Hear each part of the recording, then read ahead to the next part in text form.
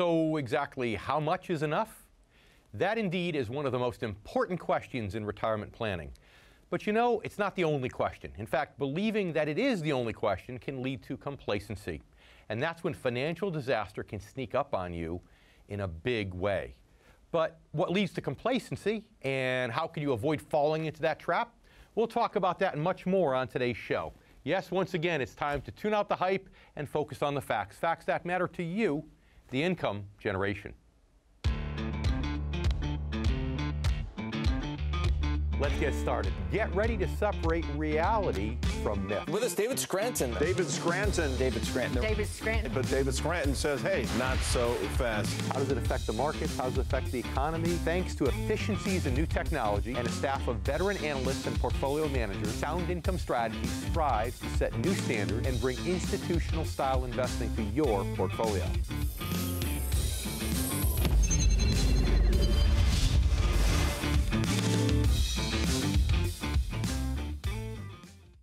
Hello, everyone, and welcome to the Income Generation. I'm David Scranton. Even if you were never a Boy Scout, you're probably familiar with the old Boy Scout motto, be prepared. And you know, it is good advice, but when it comes to preparing for retirement in today's challenging environment, it doesn't go far enough. Healthcare costs today are rising faster and more steadily than most other expenses. Life expectancy rates are longer than ever before. And of course, the financial markets, yes, they do have unprecedented challenges. Preparing for all that takes diligence when growing your nest egg, but you know, it takes much more than just diligence. I'm going to tell you exactly why on today's show, and also share with you some specific steps that can help you truly be prepared.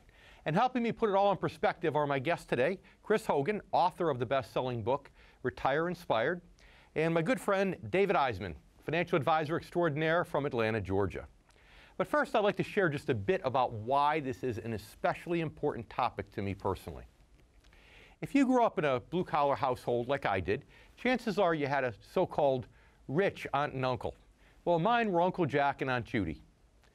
Now, were they really rich? Well, compared to me and my mom, they certainly were.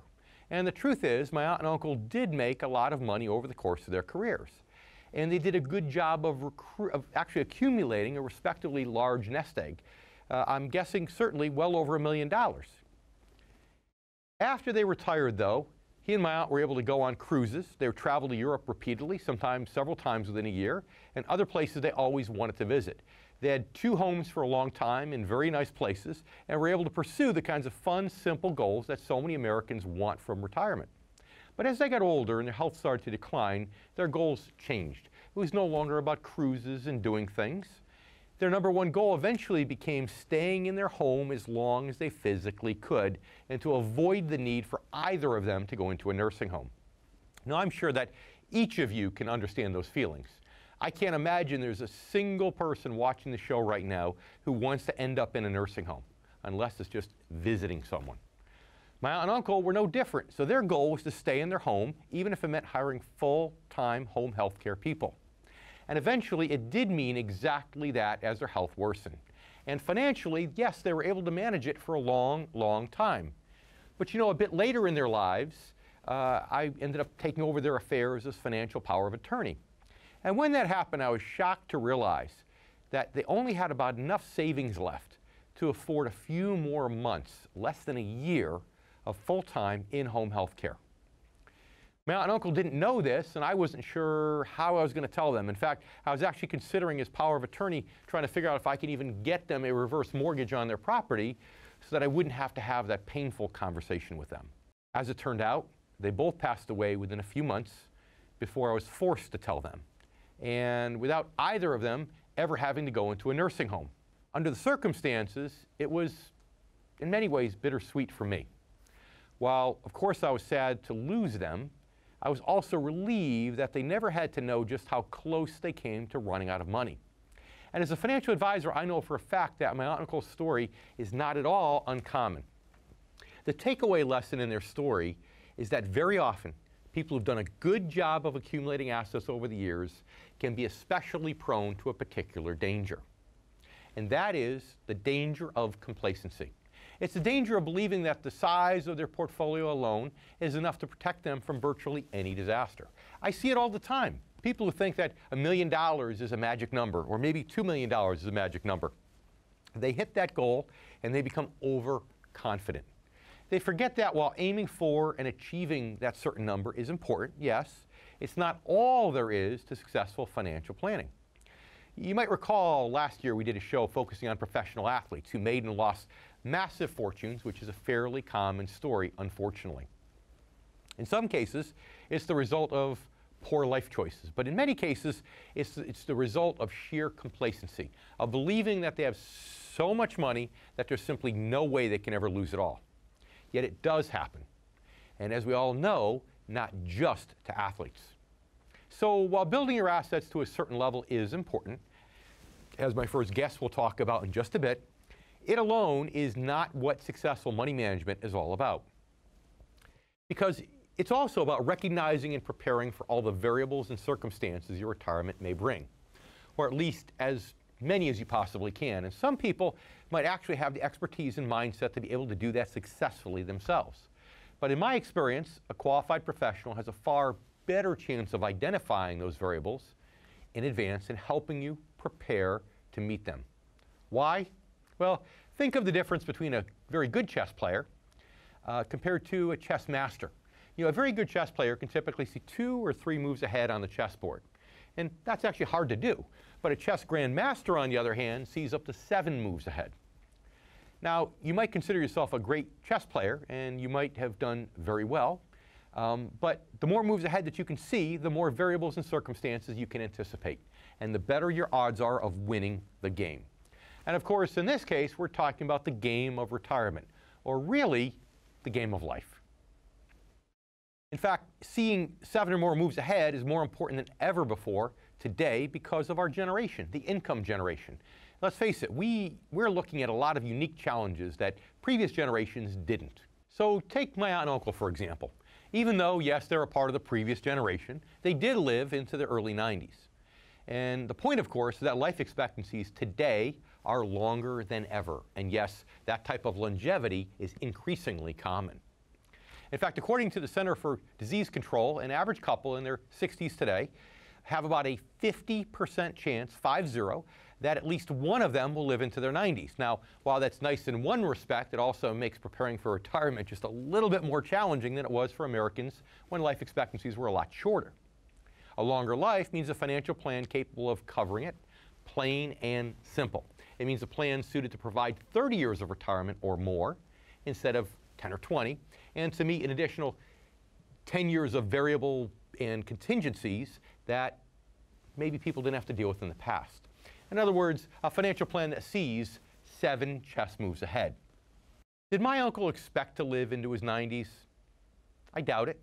If he did, I'm sure he optimistically saw himself being independent and in good health right at the end. I doubt he foresaw the need for in-home health care or expected that would cost him over $200,000 a year. But the reality is, my aunt and uncle's situation is typical. Health declines. Health care becomes far greater of a financial obligation than most people count on or are prepared to meet, and especially if they've allowed themselves to become complacent at some point. We'll talk a lot more about this in just a bit. Right now, I'd like to welcome my first guest, Chris Hogan. For more than a decade, author and financial coach Chris Hogan of Ramsey Solutions has been spreading his message of hope and financial peace to audiences across the country. He's helped Americans everywhere reach their retirement goals through his live events, podcasts, his best-selling book, Retire Inspired. It's not an age, it's a financial number. He's an expert on mortgages and investing, and we're happy to have him with us on the income generation. Chris, welcome to the show.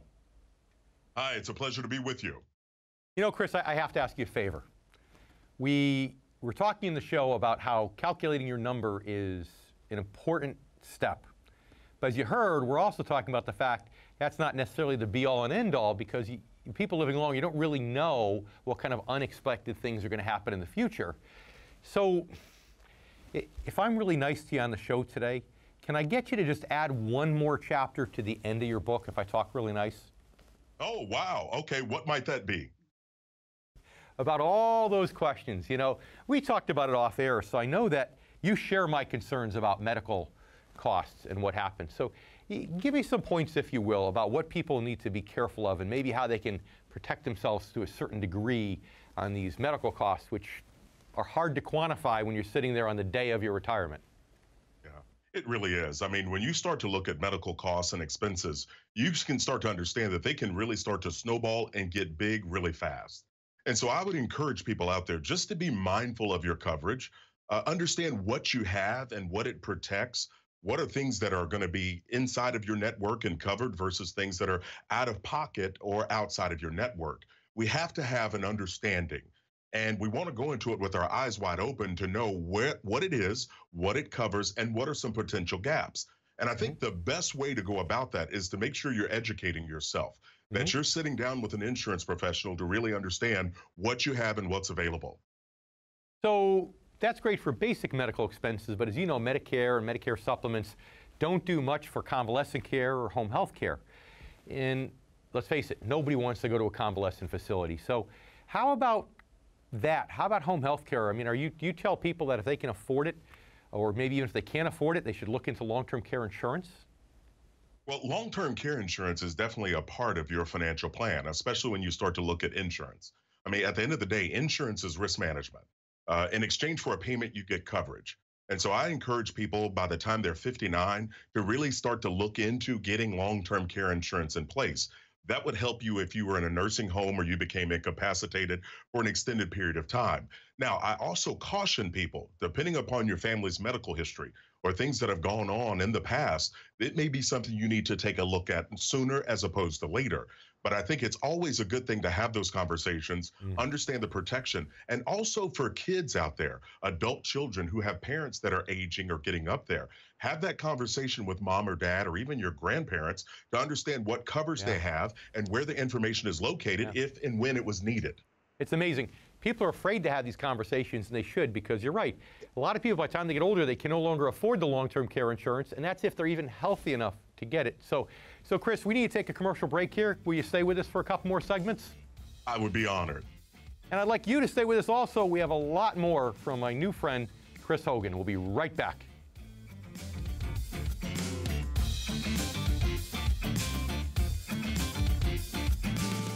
Read David J. Scranton's groundbreaking new book, Return on Principle: 7 Core Values to Help Protect Your Money in Good Times and Bad.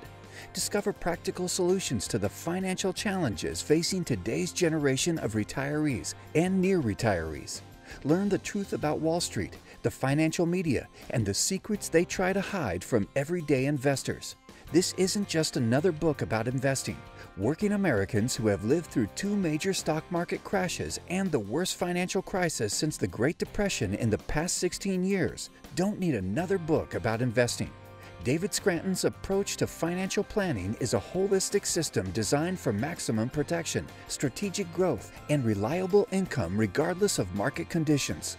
Stop planning for retirement with your fingers crossed.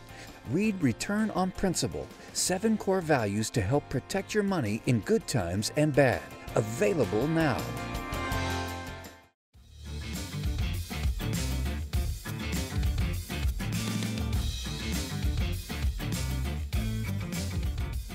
As I mentioned earlier, I know from experience that my aunt and uncle's story is fairly common.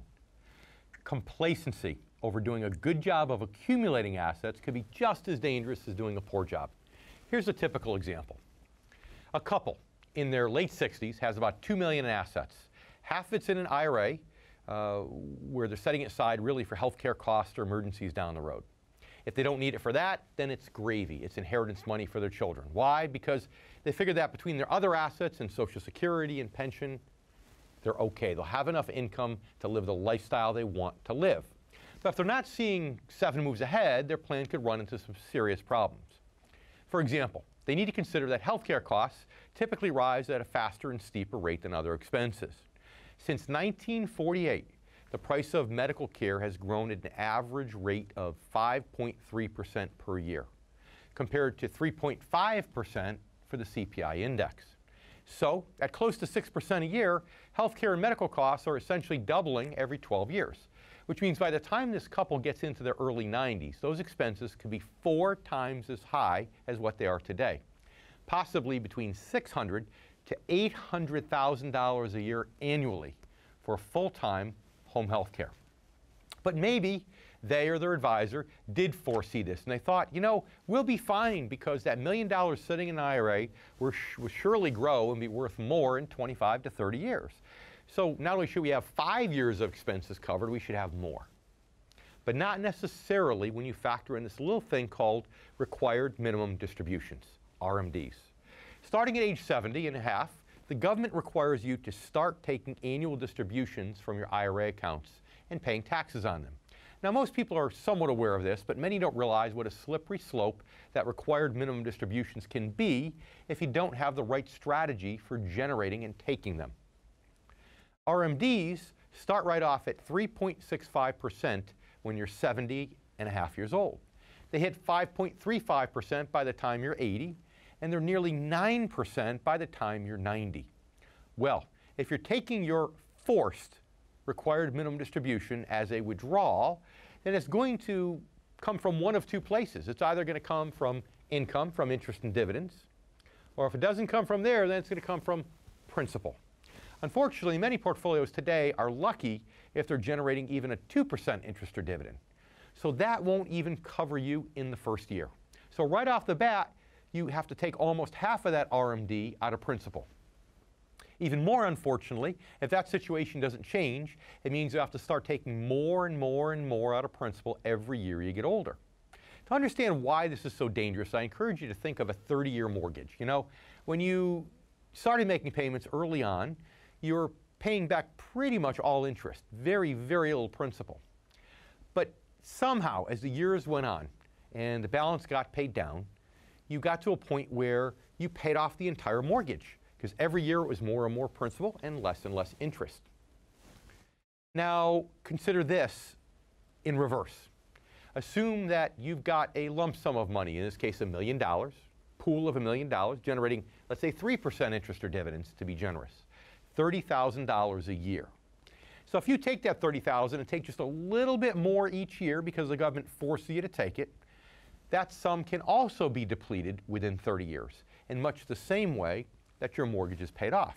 So getting back to our couple in their late 60s, confident that their $1 million IRA will grow, the reality is that it's actually going to start potentially shrinking thanks to the lack of a sound, secure, required minimum distribution strategy.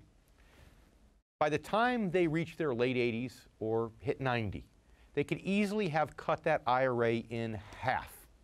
And if healthcare costs have indeed quadrupled by then, now, whereas they thought they had 5 years of full-time home health care funded, now they have about 7 or 8 months funded. Because the expense has gone up and their savings has gone down. In some ways, they kind of sort of met in the middle.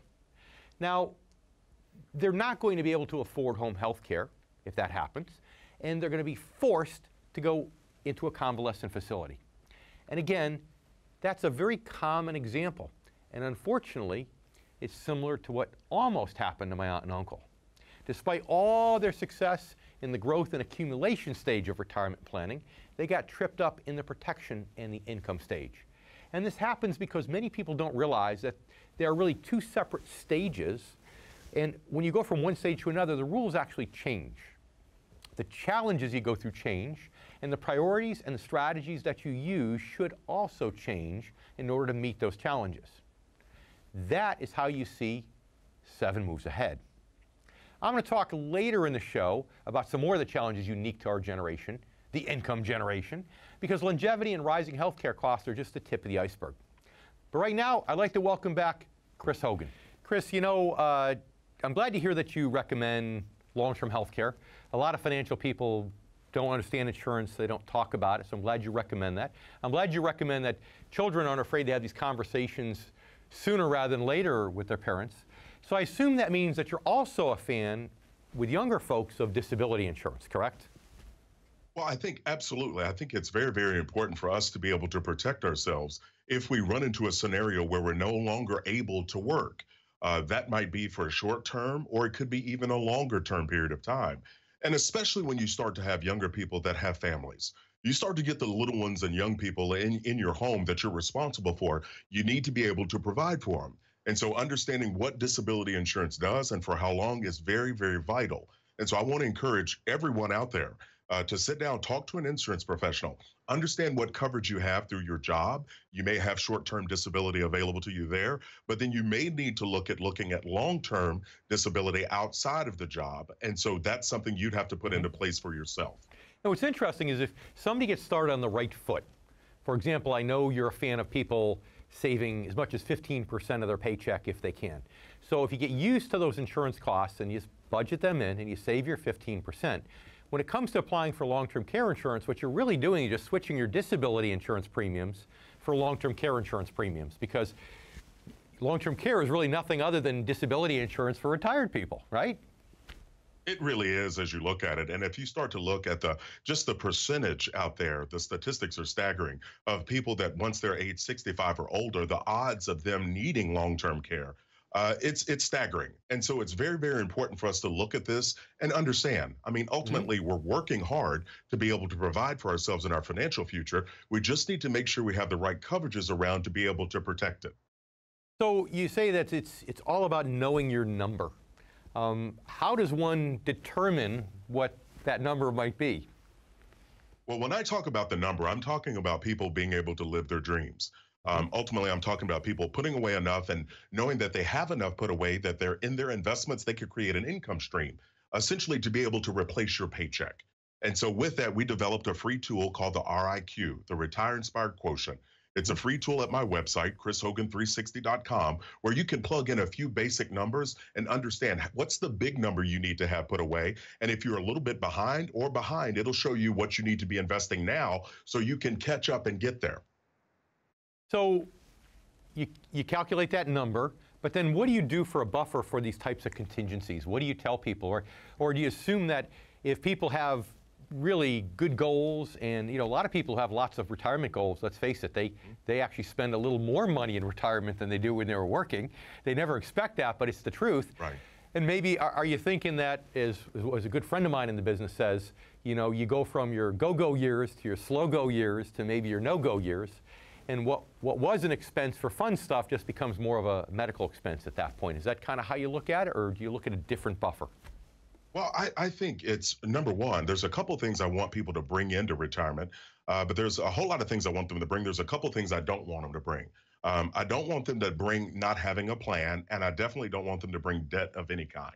And so if you start to really look at that, if you're not bringing debt in with you and you're bringing your dreams and your goals, as you start to look at how much you have put away, you do want to be aware. Healthcare costs are a wild card.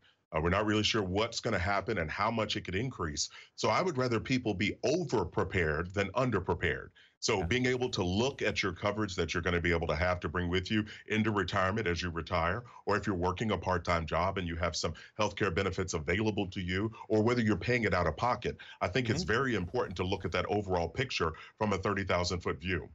I agree completely. And Chris, we need to leave it there for this segment. I'd like to have you back one more time. And you stay with us also. We'll be right back with more from Chris Hogan.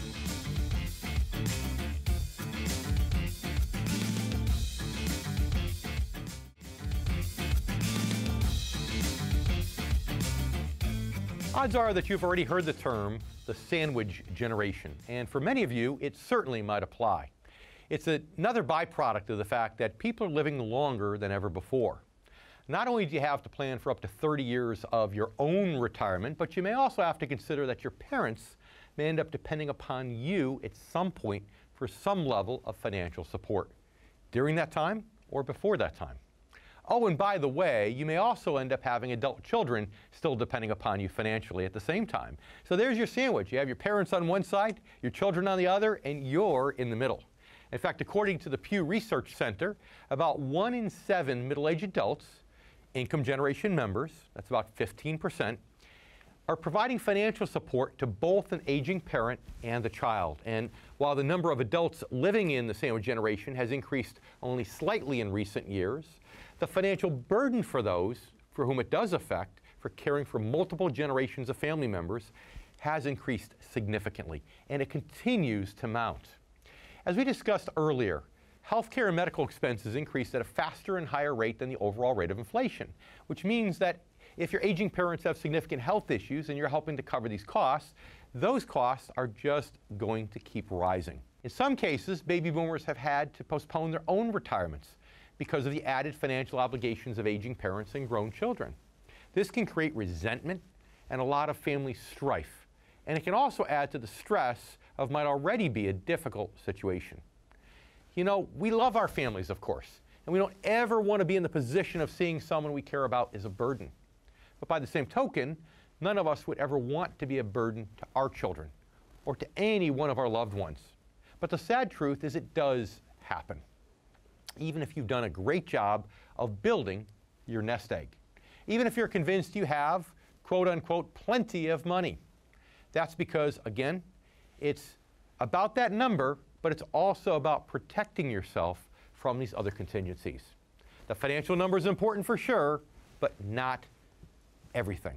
Even millions can end up being insufficient if you haven't made that paradigm shift from the growth and accumulation stage of retirement planning to the protection and income stage. That's a stage where you work to develop actual strategies to help make sure you won't end up being a financial burden to your children, or to better ensure that helping care for your own parents won't force you to postpone retirement or cause resentment or bad feelings between family members.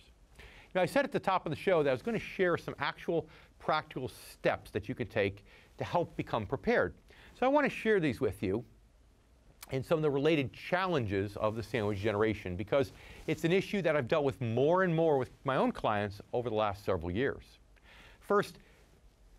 The first thing is to get all the parties involved as early as possible and talk openly about it. You heard Chris Hogan talk about that just a few moments ago. If you don't know much or anything about your parents' financial situation, well, for goodness sake, find out. Don't be shy. And even if you think you're sure that they have, quote, plenty of money, don't be complacent about it. And make sure that they haven't fallen into that trap either. By the same token, re-examine your own portfolio to make sure that you've made that paradigm shift from growth to protection and income. Sit down with a qualified financial advisor, ideally one who specializes in income and protection and helping people in that stage of life. Provide him or her with all the details of your situation and share your goals and concerns. If that person is the right advisor, he or she will start seeing 7 moves ahead on your behalf and helping you be prepared. Next, talk specifically with that person about required minimum distributions. Make sure your allocation is right for RMDs and that you won't end up on that slippery slope toward depleting your principal. And lastly, talk to your advisor about estate planning if you haven't already done so. He should be able to put you in touch with a good estate planning attorney to help get you started in this process, which is especially important if you're part of the sandwich generation. But now, guess what? It's time to welcome back Chris Hogan. So Chris, I know that you've been around for a while doing this as I have. Tell our income generation members about what are some of the challenges that you've seen that maybe people didn't have 30 years ago or maybe even 20 years ago. Well, I think one of the biggest challenges when you start to think about your future and your dreams, I think one of the biggest challenges that has really grown over the last 20 or 30 years is the threat of debt. Debt is one of those things that it steals not from your now, but it also steals from your future. We've all seen and heard about the credit card situation, the trillions amount of dollars that are in debt there, the mortgage situations. But there's a newcomer on the scene here in the last 10 or 15 years, and that's student loan debt. And so with all of these debt types, we're talking about bigger chunks of debt that are going to really require people to get intentional and focus to be able to attack those. You don't want to allow those debts to sit around and hang around for 10 or 15 years for the sheer fact that you're giving up so much future income opportunity by throwing it away by paying interest. And so looking at that and understanding that threat and that the requirement for you to be able to have a plan and to understand how the market is working, the stock market, and how you can best take advantage of 401ks and 403bs. These are tools that we as individuals have as opportunities through our employers to prepare for our future, because pensions are long gone. Those days are very few. And so we have to take that responsibility upon ourselves. Yeah, and I love to hear what you say about debt. This is great because, I get people coming in all the time, well, I should keep my mortgage during retirement, right, Dave? Because, I need the tax deduction. Right. So if they have a 4% mortgage, I say, okay, well, if I could get you a 4% bank CD right now, FDIC insured, would you want to put some of your money in it? And of course, everyone says, well, of course. Well, if you pay off your mortgage, a penny saved is a penny earned. It's just like having that CD at 4%. You know, but what's interesting is you and your entire group has been preaching this for decades now. But I think we're finally, the tailwind is finally now behind you with this. I was telling somebody earlier today, I had one of the first, right out of college, I had to get a house, and I had one of the first what's called liar loans over 30 years ago, where if you put down 30%, you tell them you make $7 billion a year, they don't even question you, and they give you the loan. So we've had this cheap money, these lenient lending policies now for over 3 decades. But what's finally happening now is it's getting fixed from the root, right? The average investor today is now realizing after 2 major stock market drops since the turn of the century that, you know what, I've got to be careful. I have to pay down my debt, and I've got to do the right things with my money. So are you seeing a philosophical shift as I am now with people after the shellackings they took in the stock market, the 2 of them since the turn of the century? Well, I can tell you, you know how Americans are. We are tough. And we're not scared, right? We'll keep going. The other problem is we also have a short-term memory. We tend to forget. And so this preaching the message of the threat of debt and the importance of planning for your future, I think it's a drum we're all going to have to continue to beat just so people start to understand and really learn the lesson. And so looking at this, I think, is an opportunity for people, especially millennials and zennials out there, to truly jump in and get intentional on the front end. I would also caution baby boomers and Gen Xers and Gen Yers to really start to be smart as you make these real estate decisions. People tend to make home buying decisions emotionally instead of with their business mind. These are business decisions that can impact your future. So you want to go into it with your eyes wide open and understanding and knowing the numbers. So, well, I guess maybe I was being overly optimistic. You know, I kind of hoped that the headwind was turning into the tailwind. But you're saying that you and I can't take our feet off the accelerator. We have to keep preaching the message as long as we possibly can. So we really do. We have to. So with that, in the last 45 seconds or so we have in this segment, what would you say are the top 2 pieces of advice that you want to hear our income generation members, those Americans over the age of 50, that you want to have them hear come right from your lips? Well, that's a great question. The first great piece of information I want for them is to understand, regardless of where you are right now, you're not done yet. It is never too late for you to still chase down progress and to make some realistic changes. You have that opportunity. The second tip is don't go it alone. It is so vital and important for you to reach out and find people that have answers to questions that you have, to be able to help you to get on a game plan and understand that game plan is going to put you in a position to not only win for yourself, but to be able to provide for your family. So it's never too late, and definitely seek help as you need it. You know, Chris, it's so true. So many people have, you know, they try to go it alone, and very few people have a combination of the ability to have the proper knowledge, but also the proper stomach for it. And as you know, that's where people make the most mistakes, is they make emotional decisions with their money. So, Chris, thanks so much for being with us on the show today. I'd love to have you back if you're willing to come join us at some point. Well, I sure would. Thank you again for having me, and I look forward to having another conversation with you. Chris, thanks again. We'll be back in just a minute with more on the income generation.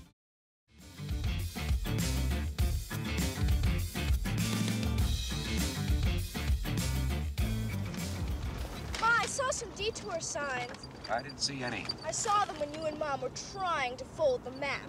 Audrey, when they close the road, they put up big signs, like this one. Ah!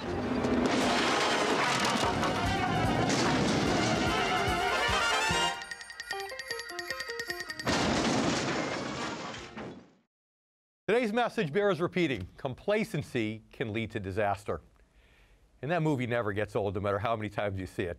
And no matter how well we may think that we know the road ahead, curves and bumps and even cliffs can indeed pop out of nowhere. And again, all of this is especially true for our generation, the income generation.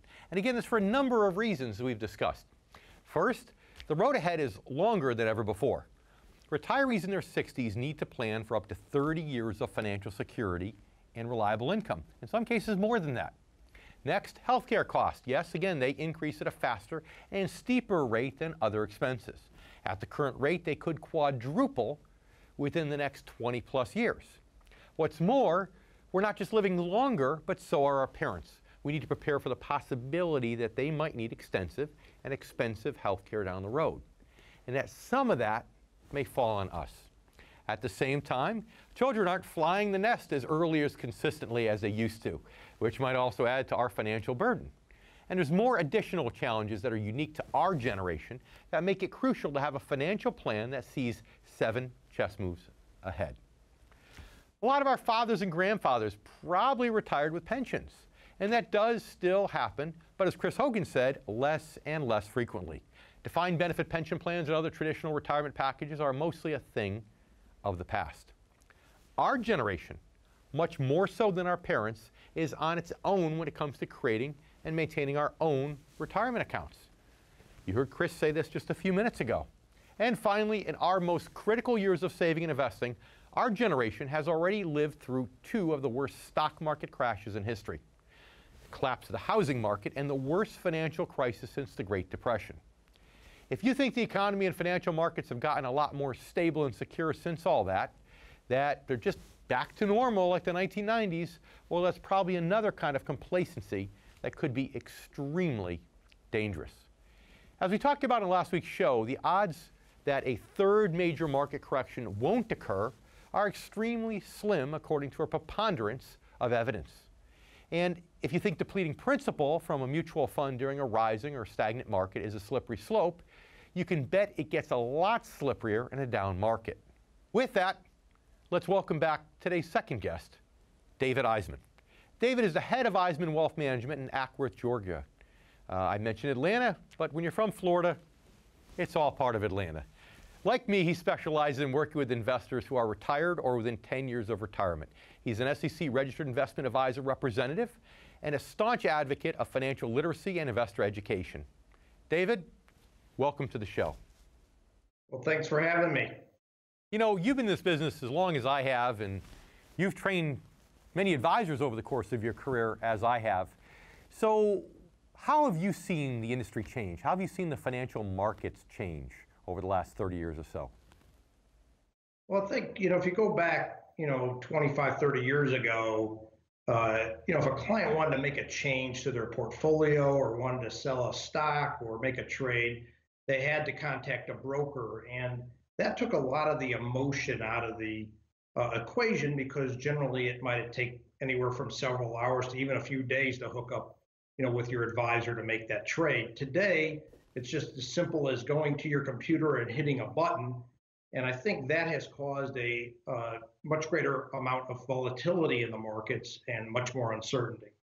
Yeah, they even have a commercial, one of the trading companies, where the lady says, oh, she's out at a dinner date with a guy, or her husband, boyfriend, or whomever, and says, oh, I just got to make a few trades. He says, right here, right now?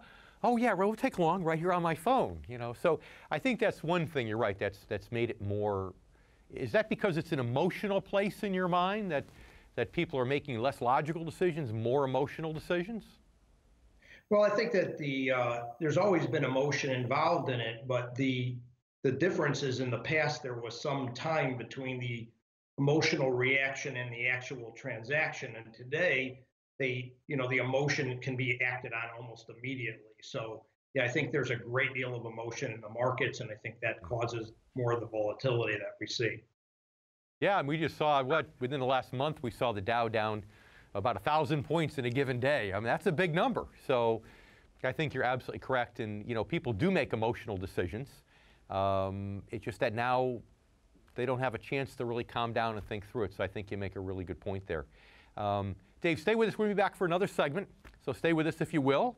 And Income Generation members, you stay with us also. We're going to talk to David a lot more about some of the changes we've seen in the financial markets over the last few years. We'll be right back.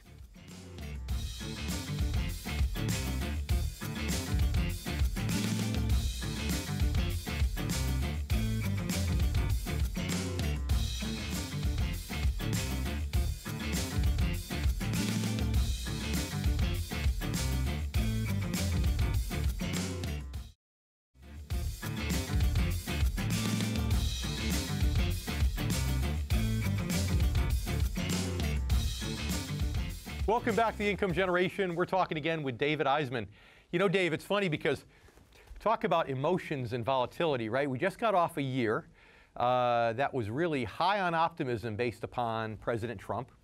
And many would argue that the upside we saw throughout 2017 didn't make a lot of sense, was emotionally driven.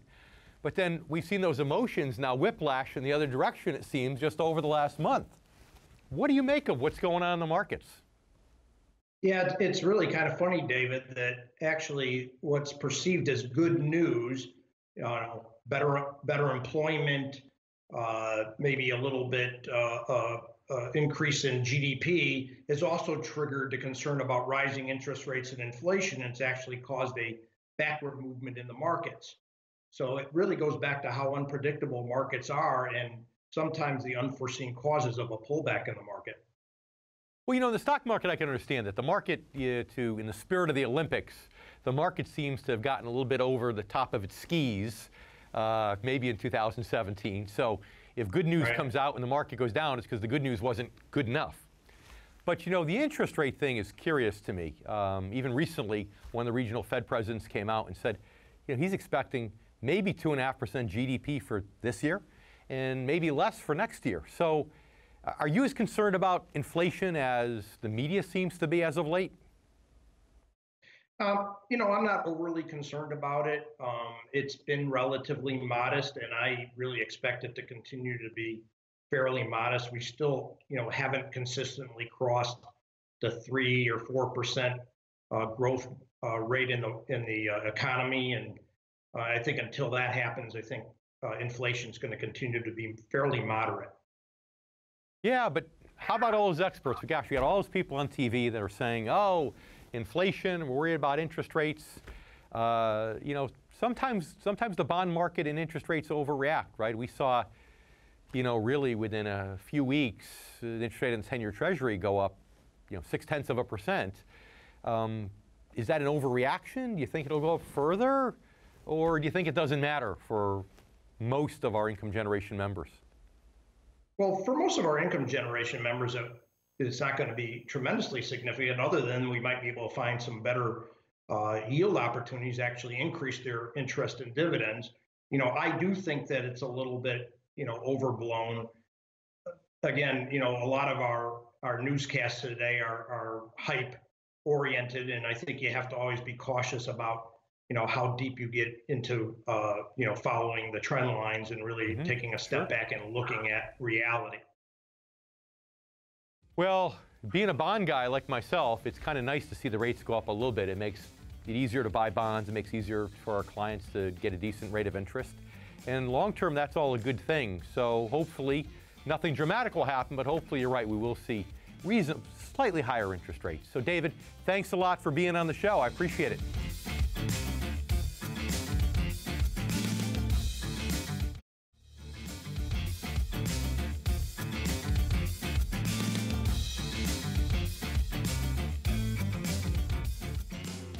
I'd like to thank today's guest for joining us for another episode of The Income Generation. I'd also like to thank you, our new and returning viewers.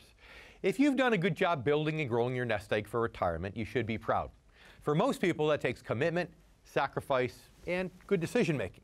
And you have every right to pat yourself on the back. At the same time, though, please understand that it can be dangerous to be overconfident. It may very well be that you saved and built enough, even more than enough to meet all the challenges you'll face in retirement, and most importantly, to achieve your goals. But that might not matter if you haven't taken the right steps to protect what you've grown, to anticipate those changes, and to create a strategy to meet them head on. In the end, it's all about continuing what you started in the growth stage of retirement planning, being a good steward of your money for both you and your family. But being a good steward in the protection and income stage starts with recognizing that it's a separate stage. It begins within 10 to 15 years of retirement. And it takes a different mindset, different priorities, and a whole different approach to the game. I like to call it being a good defensive coordinator versus offensive coordinator. It takes the willingness and ability to see 7 moves ahead on the chessboard. Thanks for watching. If you're close to retirement and you really want to know how to protect and maximize your money, it's absolutely essential that you stay informed and up to date. And right here is where you can do it, on The Income Generation. I'm Dave Scranton, your host, and thanks again. Look forward to seeing you next week. If you're not using someone who's well trained in fixed income and you're born before 1966, it may just be time for you to break up with that advisor and move on. I would suggest someone who will care for you through these important years of your life. If you need help finding someone, call or write us. I'd also like to remind you of the special report entitled The Income Generation. This is available free to you, our loyal viewers, online. If you haven't downloaded your report, pick it up after the show.